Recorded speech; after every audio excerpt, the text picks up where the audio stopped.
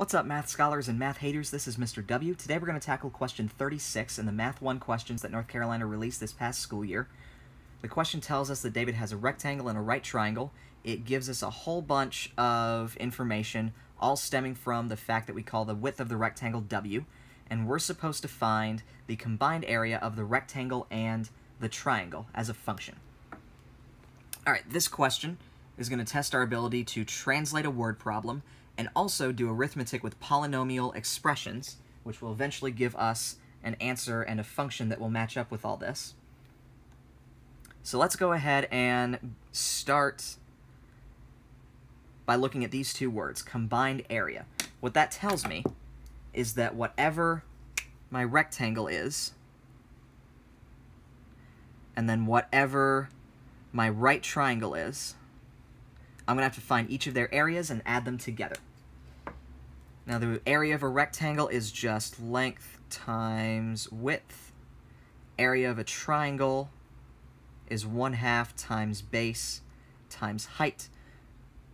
Let's see, that's my length, that's my width. I'll leave some room to write here. Base and height. Cool. So now that we have a picture that we can fill in some information from, I'm going to go ahead and start to do that. I'm going to start with this sentence. The length of the rectangle is 5 more than its width, W. So the width of the rectangle, the problem just calls W, so I'll fill that in blue to distinguish it from just the general idea of width here. And now the length is 5 more than W, so that would be width plus 5, 5 more than the width.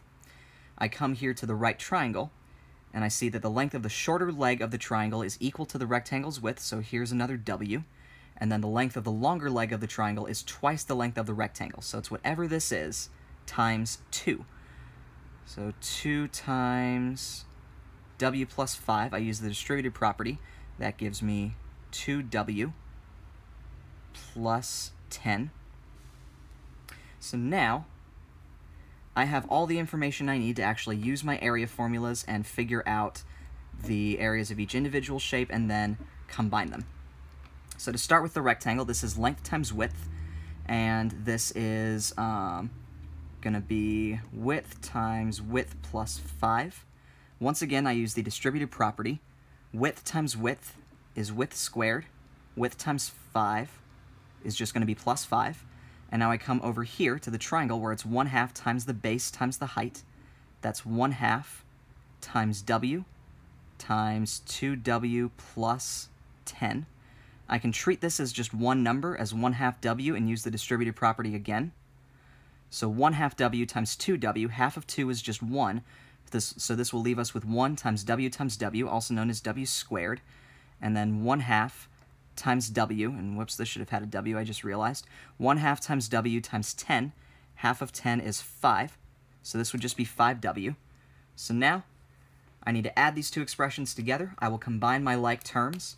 1W squared plus 1W squared is going to equal 2W squared. And now 5W plus 5W equals 10W. So this is 2W squared plus 10W. I look at my answer choices and choice A matches that.